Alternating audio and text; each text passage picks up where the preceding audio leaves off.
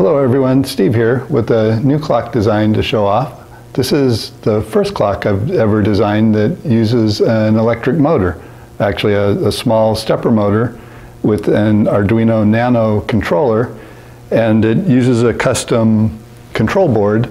That was the only way that I could find to make the clock run quiet and smoothly.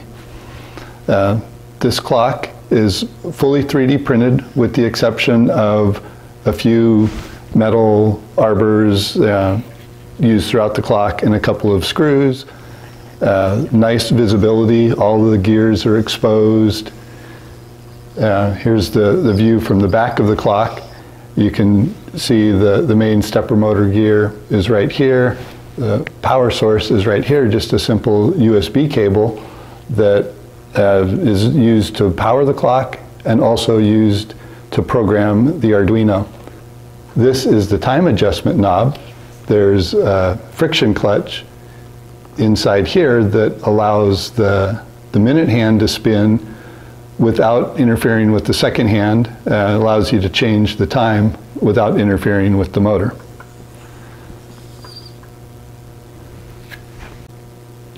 I'm running the clock right now just on a simple USB charger port, but it runs from any USB power plug.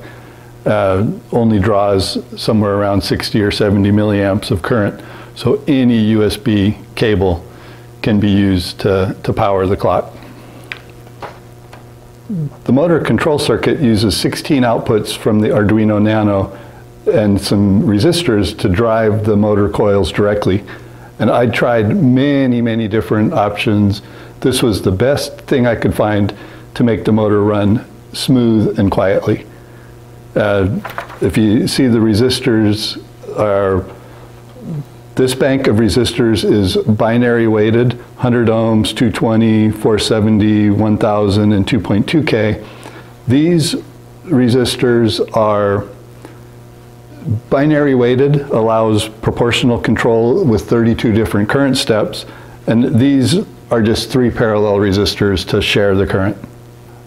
The motor control circuit is available in a kit for a fairly small charge on my Etsy shop.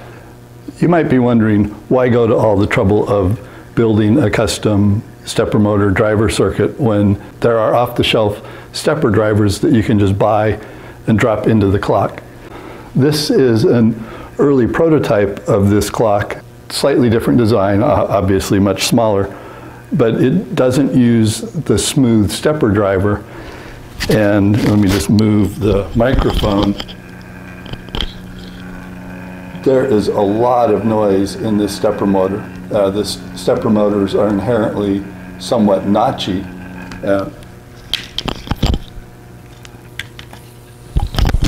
If I unplug this clock and then hold the microphone directly next to the motor of the new clock, very little noise. This thing is as quiet as I think I can make a clock. Here is an experiment showing the smoothness of the stepper motor using the custom stepper motor driver. And if you notice the flag, how smooth it rotates. That's by doing 64-step microstep with as close to a perfect sine wave as I can get this thing to be adjusted. That's all handled in the algorithm for the Arduino Nano. And let me show you a comparison of an Arduino Nano, but it's emulating the normal stepper motor motion.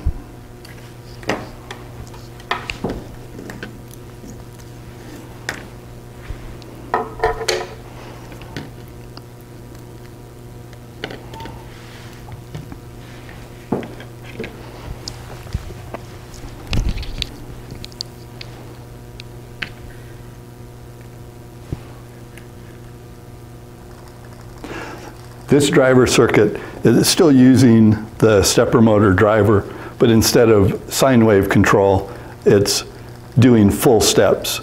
But this is the normal nature of a stepper motor. It's very jerky.